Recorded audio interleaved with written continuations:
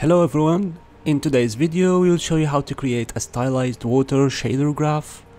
This shader graph will have a lot of features to be controlled. For example, you can control the color of the water depths, so there are shallow water color and there is deep water color.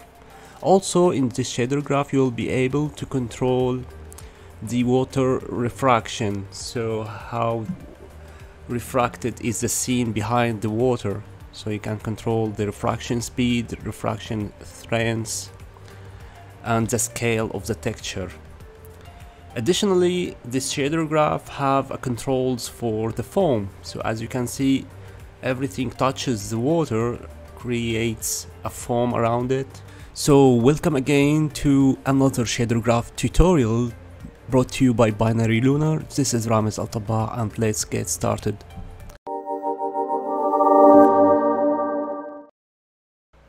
Create a new Unity project using the universal render pipeline and let's name it Stylized Water Shader Graph.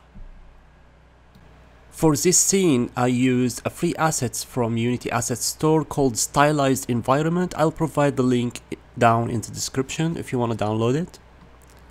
Import that asset to your scene. Let's go to the scene provided by that free asset. You'll see some materials have pink color because they are not upgraded yet to be used in the universal rendering pipeline. So let's go to File, Render Pipeline, and upgrade those materials for universal render pipeline. The terrain also still pink, so simply we need to go to the terrain settings and change its default material to something else you prefer. Let's remove some game objects which we will not use and adjust the camera for a better view.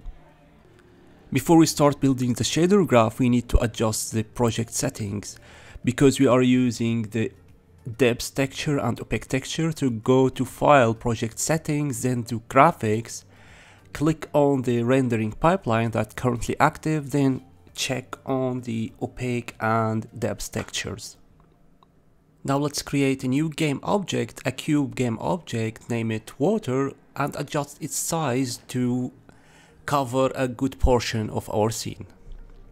In this video I'll show you a new technique in shader graph nodes. Since this shader graph will have many nodes, it's better to create sub-shader graph to reuse some repeated nodes and avoid getting spaghetti nodes inside our shader graph. So let's create sub-shader graph. Let's name it depth fade. We will use that twice in this shader graph, so it's better to keep things organized and clean. The depth fade will fade the game object between two colors based on its depth. So to calculate the water depths, we need the screen position and the scene depth. The screen position represents where the game object is located, and we can access its space coordination by getting the alpha channel from the raw screen position. Then we deduct it from the scene depths to get the water depths. Then let's divide the water depths by a distance we choose. So let's create a new parameter, vector1, name it distance, set the default value to 0 so we'll be able to change it in the main shader. This is the sub shader. Then we saturate the value to be between 0 and 1, and we link that to the output. You can rename the output to output and set it to vector1. Now our subshader graph is ready. Let's create our main shader graph. So right click in the project, create shader, and this time we will create unlit graph. Let's name it Stylized Water. Open that shader graph, and the first thing we need to do is to change the surface from opaque to transparent, so we get transparent water, of course. Then simply add the depth fade subgraph we created, then create a new parameter, vector1 water depth, set the default value to 10, link it to the depth fade, then link the depth fade to color. Go back to the scene, and now you still can't see anything change because we didn't create a material nor applied it to our water game object. So let's create a new material, name it Stylized Water, then drag the shader graph to it to apply the shader on the material, then drag the material on the water game object. Now we can see we got this depth fade between black and white. So you can say it's something like fog currently, and we need to apply colors to it to be like water. So let's create two new color properties. Let's name first one shallow water and the other one deep water. First one can be a light blue with alpha set to maximum currently, and the second one, the deep water, should be dark blue and set off both of them to maximum alpha currently. Then create a lerp node to lerp between the shallow water color to deep water color based on the depth fade, and link the results to the color. Now we got this nice gradient between the shallow water color and the deep water color. You can of course change those from the material property, since now they are part of the shader, so feel free to play with the watercolors. Before we proceed with building the shader graph, let's create another shader graph which will save us space and organize our nodes.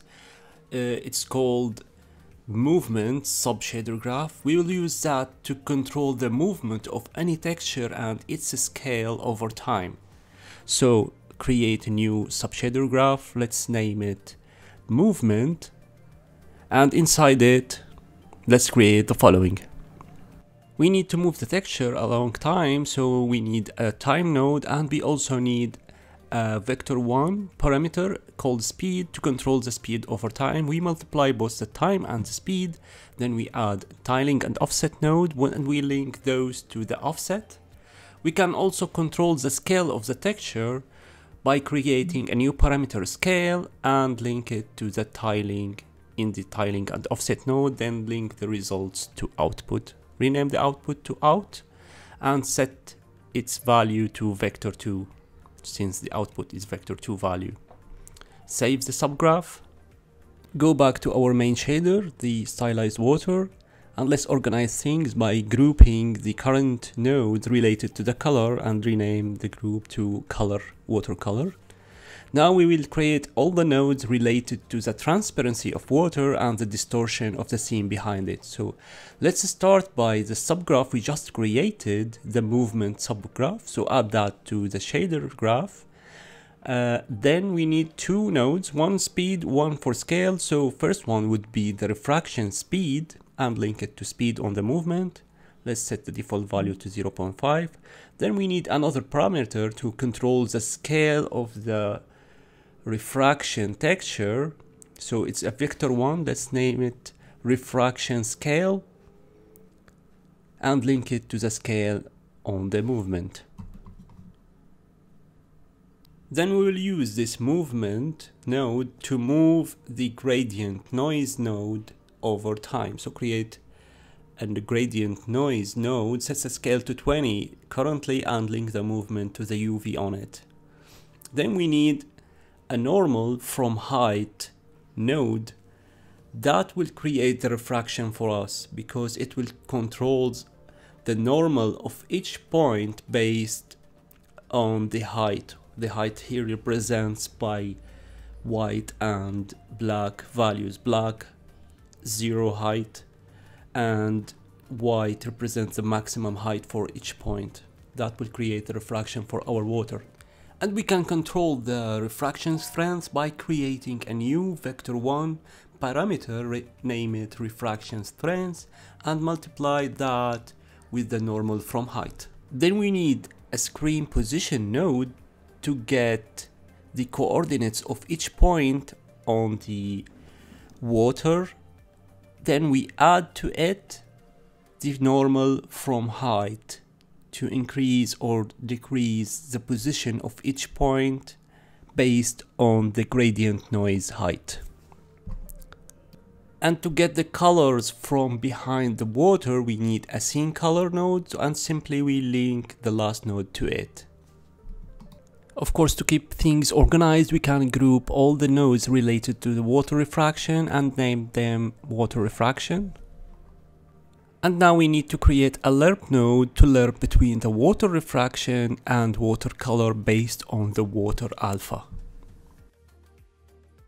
When I got back to the scene, I didn't find any transparency nor refraction in my scene, and that's because we set the alpha of the colors to maximum, if you remember. So you can go to both colors and adjust each one alpha, maybe to 50% or 25 for the shallow water and 50 for the deep water, and now you can see the transparency of water and the refraction effect of it. The water refraction is too fast, so let's reduce it from 1 to 0.05. Now let's go back to the shader graph and add the final feature, which is the foam. So we can start by adding the depth fade node, which is a subgraph we already created.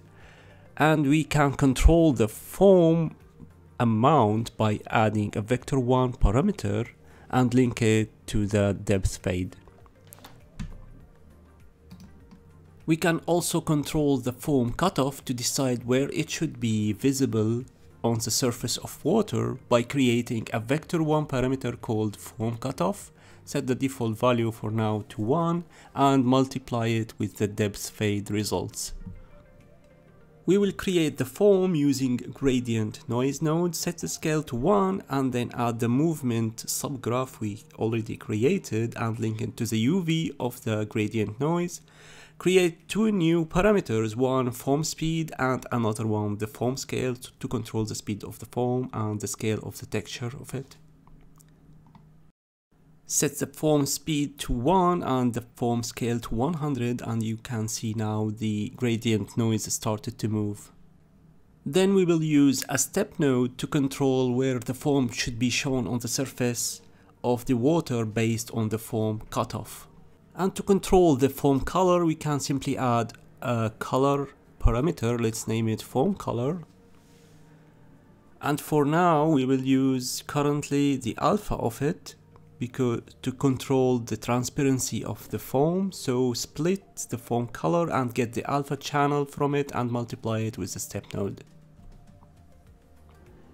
Now we need to create a lerp from the water color to the foam color based on the foam color transparency. And finally, we need to replace the lerp from the water color with the lerp from the new foam color by linking the lerp from the foam color to the split, then linking the lerp from the foam color to the lerp related to the transparency of the scene. And that's it for today's shader graph video. You can now control the foam amount, the foam cutoff, where should you see the foam on the surface of the water. You can also control the foam speed and the foam scale, which means the texture of the foam. And of course you can control the foam color and transparency. And of course you can control all the other parameters we created throughout this video. So you can control the water depth, the shallow water color and transparency, the deep water color and transparency, the refraction speed, the refraction scale, the refraction strength, and all the parameters related to foam. If you enjoyed this video, don't forget to hit like, subscribe and the notification bell so you don't miss the next video. Thanks for watching, and special thanks to our supporters on Patreon: Andrew Stenfield, Alex G. Pix, Ryan Rena, Dmitry Vasiliev, Breadman, Joshua Kratoshvili, Little Fox, Parker Nilsson, Giacomo Mariani, and Falcon Jazz, Jace Lefevre, Pedro Transongs, Jens Valentine, Kojo Apuni, Rick Japowski, Jack Bristol, and Mohammed Aiden. Till next video, see you soon.